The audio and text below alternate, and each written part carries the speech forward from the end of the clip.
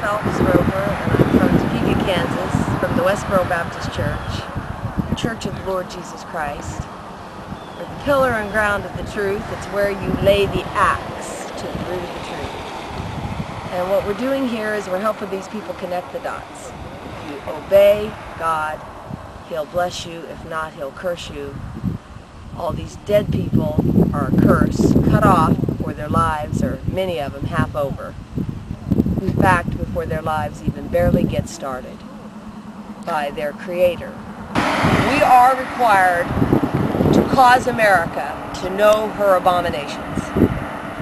And that's what we're doing. We are supposed to provoke our fellow man, our fellow countrymen, to obey God.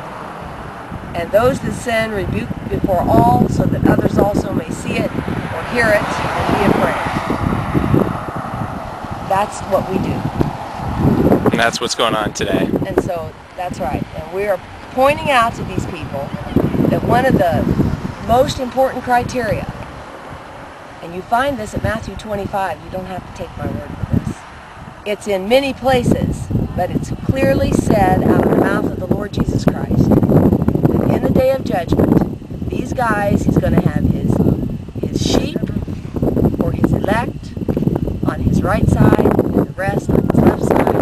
He will send those on His left hand to hell, and so forth. And they will say at that hour, why? What did we do?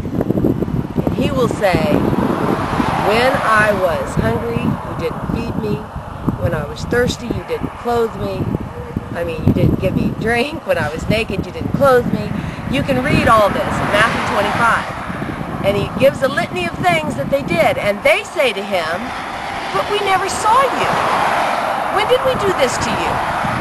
He said, when you did it to my little ones, those that served me, had a public service in the earth. When you did it to them, you did it to me.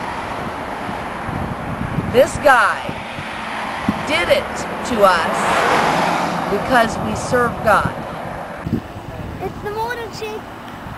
It looks like It's the dead, it's the police sitting on a motor. It is an escort because this guy's wife is a judge. That's why they're getting this escort.